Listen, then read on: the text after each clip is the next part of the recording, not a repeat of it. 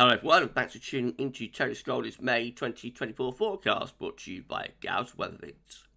May 2024 prediction. I said in my spring prediction that May should be the warmest and driest month of the season, and so it should prove after an unsettled and in places wet start. This is further cemented by, similar to last year, current studies suggesting this could be somewhat of a front-loaded summer. Mild, wet winters have, particularly in recent years, been followed by warm Mays, with the current phase of the QBO favouring a fair amount of dry weather through the month. But the first week of May looks very unsettled, in a wet, at times even spectacular start, mainly for central and southern areas.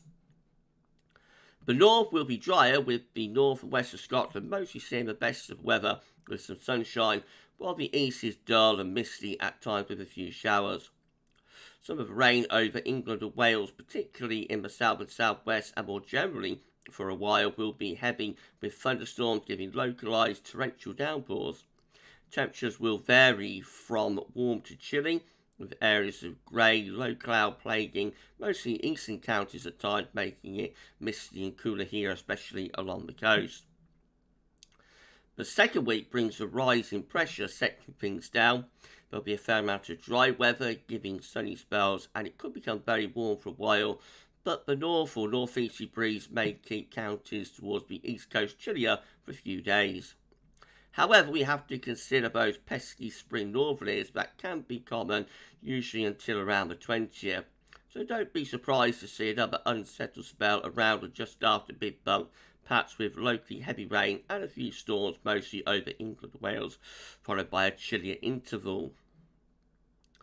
Uncertainties then creep in for the remainder of the month, but there's a good chance of a fair amount of very warm, perhaps even hot late May sunshine, with winds mostly from a southerly quarter. But I also see showers, particularly in the southwest and west, and perhaps more widely at or towards month's end.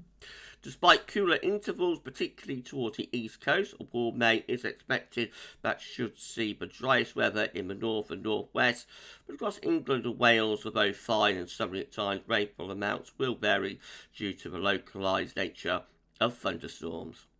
Terry Scholey, 1st of May 2024. If you'd like to see more forecasts from Terry and from Gav, please can you subscribe to our channel, and we'll see you again very soon. Thanks for watching.